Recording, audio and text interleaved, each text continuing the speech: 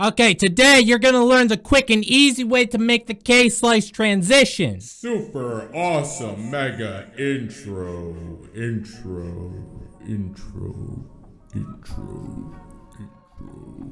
Now, first of all, what you want to do is slow down these knife animations because they're so fast, man. I'm not going to go over that in this video just because that's a whole thing, and there's another video you can watch if you want to learn more. Second of all, you want to place your other clip below, so we have our knife clip and then the second clip in video track 1, and you also want to butt it up right when this knife animation starts. We got this all lined up. What I'm gonna do is I'm gonna make 2 cuts. First one at the beginning of this clip, and the second one at the end of this clip. Now you're gonna highlight these two, right click, new fusion composition, and then go on into fusion. Now the way that Davinci Resolve sets this up, if I select media in 2 and hit 1 on my keyboard, it brings it into the first viewer window. This is our first video, so I'm just gonna relabel it video, never mind, knife.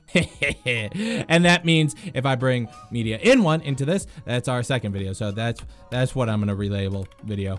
And if you're completely unfamiliar with nodes, well, the gold arrow, that's your background, green arrow, foreground, blue mask, and then we also have this media out, and that's like what the final result's gonna look like. Now we have this merge node, and that ties it into the main pipeline.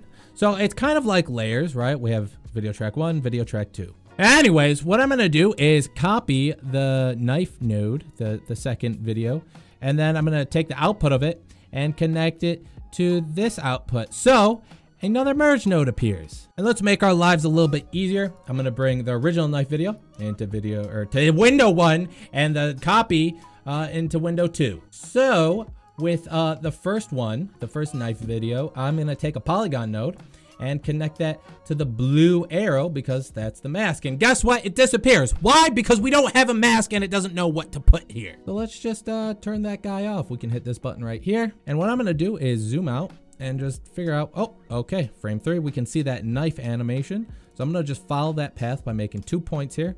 We'll fix the arc later, but I'm just gonna close the polygon like that.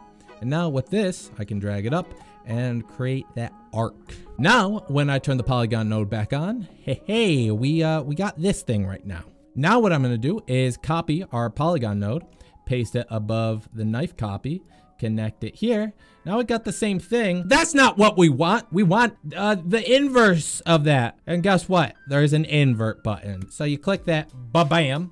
If I select merge 2 and bring that into the second viewer window, hey, we have a perfect video again. But that's not what we want. We gotta separate these things. And there's a million different ways that we could do it. But what I'm gonna do is after this knife, I'm gonna add a transform, and I'm gonna do the same thing for the knife copy. So our node tree looks like this right now. The transforms, they move stuff. So that's how we're gonna separate this video. But before we do that, I got a little ahead of myself. We probably should have keyframed these masks. What you can do is just select one of them. It doesn't really matter which one. And then at the beginning, you're gonna add a border width keyframe.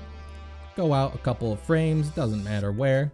And you're just gonna adjust it one way or the other. And what this does is it obviously separates the video. So it looks like we have now cut across. Okay, we got that out of the way. The next thing is the transforms, moving these videos apart from each other. So where this border width gets adjusted, we're gonna add a keyframe in our center for both transforms. Then we're gonna move to the end of the video and just bring them out of frame like that. By the way, if you're wondering why this one didn't do anything, it's because I have a knife in the first window. If I bring the transform into that window, there you go.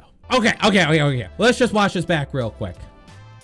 Okay, it looks kind of good, but it's not great because it's like very boom, boom. To fix that, we have to mess with our graphs. So open up Spline, and then we see everything with it has keyframes. This is up to you, but you know, you could hit these 3 dots, show only selected tool, and then you can choose which node you want to mess with the keyframe for. Now, I would suggest that you work with both transforms at once. If you highlight both of them, guess what? You get both transforms. You're gonna check those, hit zoom to fit, and then you're gonna highlight this last one, this last keyframe, and you're gonna hit F on your keyboard. The reason why is because we want this keyframe to just kind of hold for a little bit longer and then it speeds up. what I'm gonna do is I'm gonna hold Alt and drag to the right.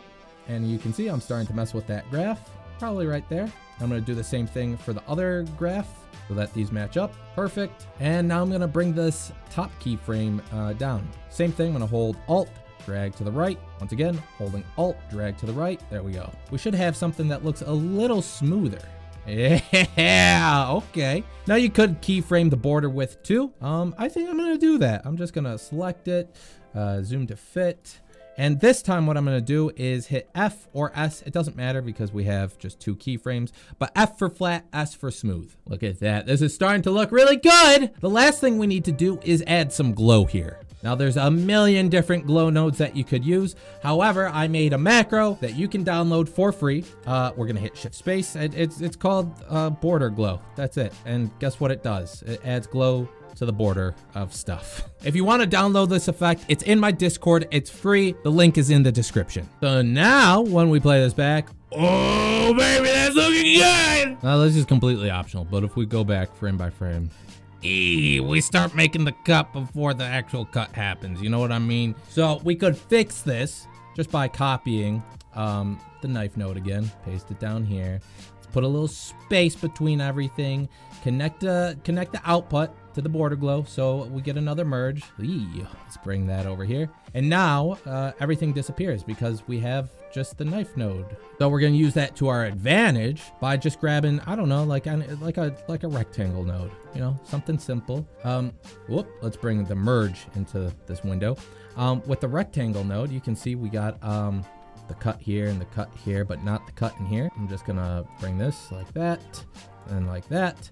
And I'm just gonna keyframe the edge to match the knife blade. So in your center, you're gonna add a keyframe, and then you're just gonna move the rectangle to fit your video, and Davinci Resolve will add all the rest of the keyframes for you. The last thing you have to do is add a little bit of a soft edge because there's this hard cutoff and it doesn't look good. To see what everything looks like, we're gonna go to Media Out 1, hit 2 on our keyboard, and then when we play this back, we have our video below. Anyways, that's how you make the K-Slice transition. You got any questions? Leave a comment or join the Discord. Anyways, that's the end of the video. Goodbye.